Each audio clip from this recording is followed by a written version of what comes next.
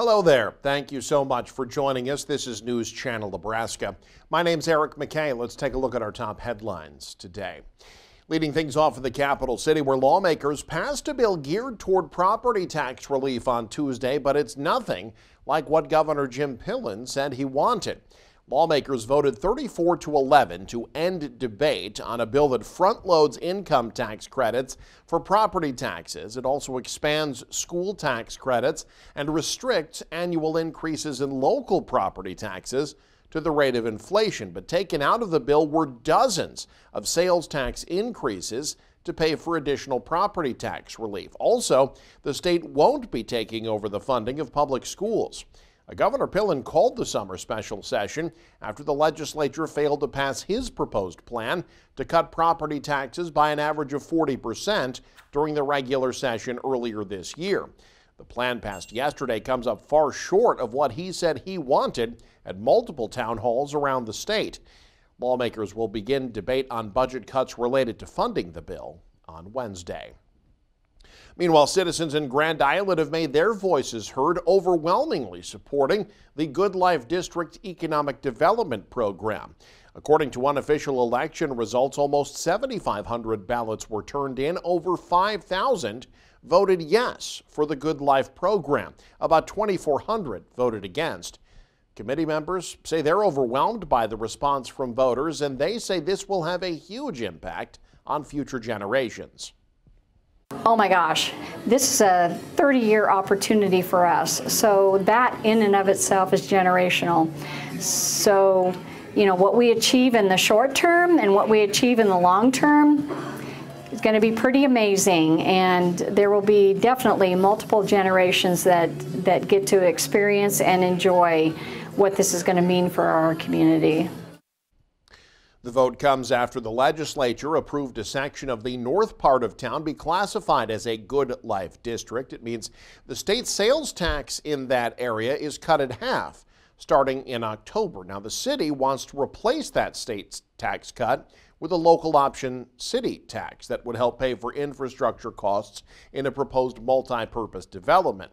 Now, once the election results are certified, the city council will consider creating an economic development program authorized by the voters.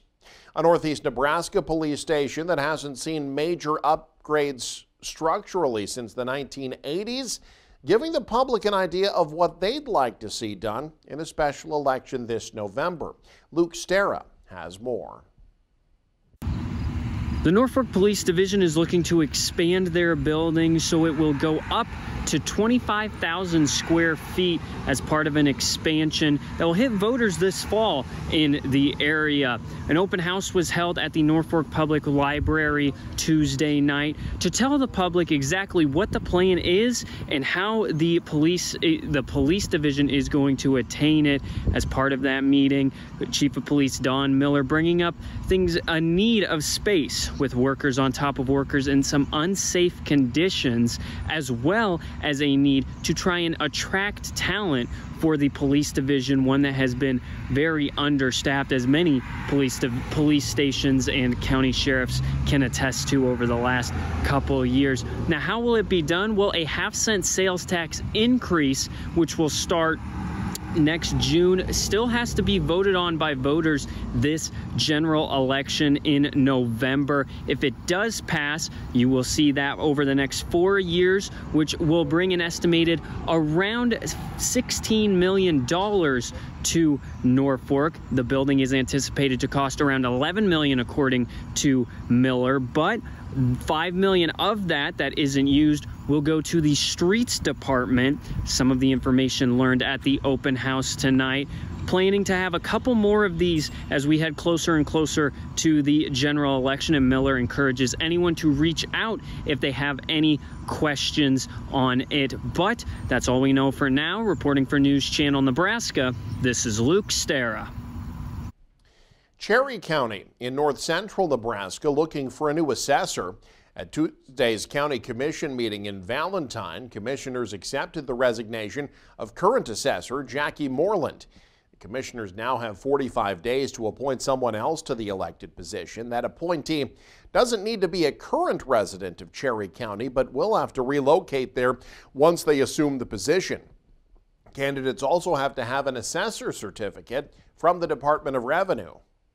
You know, history of hiring anywhere in a rural area, you know, is always tough, you know what I mean? But maybe we'll have several applicants. That would be a blessing for sure.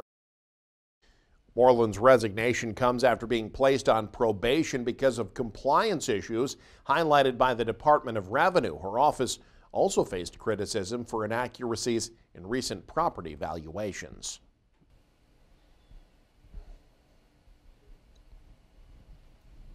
Residents in the Omaha Metro could be looking at 2 straight days of flash flooding. This video was taken Wednesday morning near Bellevue. Flash flood alerts were issued in Douglas and Sarpy counties after the Papillion Creek swelled past its banks briefly. The National Weather Service says Sarpy County received widespread over 2 inches of rain overnight Tuesday, with reports of over 3 inches of rain falling south of Papillion, and more rain could be coming. The National Weather Service says another inch of rain, if not more, could fall on Nebraskans along the Missouri River Wednesday evening. In international news, an Iranian retaliation against Israel could be imminent. The situation, in fact, so uncertain, Secretary of State Antony Blinken delayed his scheduled trip to the region. Iran has condemned calls for it to stand down. 2 U.S. officials say Iran hadn't decided on a course of action as of last night. Now, the U.S. is rushing to both secure a Gaza deal and stave off a regional war in the Mideast. Amy Kiley has more. We are in the most precarious place since World War II. The U.S. is rushing to prevent a potential regional war in the Mideast. It's trying to calm tensions between Iran and Israel. If they escalate, the U.S. and Iranian proxies in other countries might end up involved. The United States needs to be prepared to join Israel and strike if necessary, because frankly, the threat posed by Iran is far bigger than just Israel. Part of the U.S. approach is deterrence. The Pentagon is positioning U.S. military resources in the region. The Biden administration is asking Congress to approve a $20 billion weapons deal for Israel. That equipment wouldn't reach the ally for years, but Israel's Minister of Defense says it sends a message now. The U.S. also is pursuing a diplomatic approach. Everyone in the region should understand that further attacks only perpetuate conflict, instability, and insecurity for everyone. Meanwhile, President Joe Biden says he's concerned the situation with Iran could harm ceasefire efforts between Israel and Hamas. He wants them to accept a deal he proposed during talks set for tomorrow, but sticking points remain. Our focus is on de-escalating tensions, working on enabling that ceasefire and getting these hostages returned home. I'm Amy Kiley reporting. Well, there are all kinds of hazards that farmers can experience while driving tractors. Explosives, though, aren't high on the list, but authorities say that's exactly what one farmer hit with his tractor in a rural field north of Beatrice on Tuesday. Gage County officials say the farmer reported hitting an object which turned out to be an artillery shell. Thankfully, explosives experts determined the shell was inert, meaning it was heavily corroded, in no danger of actually exploding. No word on how the explosive came to be on the property in the first place. And finally, the past year hasn't been without its challenges for animal shelters, so a little fun with dogs and their owners is okay. With the close of a community's water park for the season, Doug Kennedy has more. The annual Doggy Dip fundraiser of the Beatrice Humane Society was Tuesday night at the Big Blue Water Park in Beatrice. Every year we see new faces, and it's one of the best parts because a lot of them are animals that are adopted from us, and so getting to see them kind of come back and be a part of the community. And honestly, there's a couple kiddos here that are actually parvo survivors. They got parvo while they were with us, and their foster homes helped them through that treatment and ended up adopting them, and so just getting to see them live their lives. Carly Fittis, executive director of the Humane Society, said the organization continues to meet challenges thanks to a supportive community. Animal sheltering across the country has been battling this last couple of years with big dogs in particular. We've really struggled, and so you know, we are definitely challenged, but we are fortunate in that we have an amazing community supporting us. And so while other shelters are considering things like space euthanasias or behavioral euthanasias, we're still figuring things out. We're still taking great care of the animals in our care, and you know, we're blessed to have the community that we have, but it's because of events like this that we get to keep doing those things and keep helping those animals. As far as cats go, we're actually rocking our cat adoptions. We're going to break last year's adoption numbers courtesy of our cats. So you know, it's the give and the take, and this year happens to be a cat year. 2 shifts of dogs and their owners came to the water park, the larger animals for the first hour, the smaller pooches for the second hour, all for a donation of $10. 2 of the newest Humane Society efforts are a clinic for spaying and neutering, along with a trap, spay, and neuter program for feral cats, trying to control that population. Fittis says 2,500 dogs and cats have now been spayed or neutered through the specialty clinic, and the organization is working hard on the community cat issue.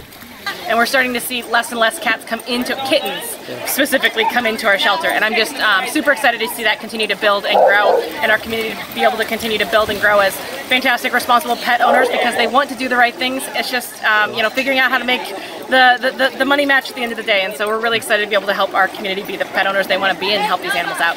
The trap program started about a year ago, and since then, Fittis said over 550 outdoor feral cats have been trapped, spayed, or neutered, and then released. Those are cats that have no interest in living with us. Those are cats that have no interest in being near us, but they can go and they can have fantastic lives being out, not making more babies, not making more problems, not causing us more grief. So we're so excited to see those animals go back out. But last night was for the dogs, chasing each other, splashing about, and retrieving tennis balls. From Beatrice, Doug Kennedy, News Channel, Nebraska. And you can stay up to date with the very latest by following us online. Head to newschannelnebraska.com.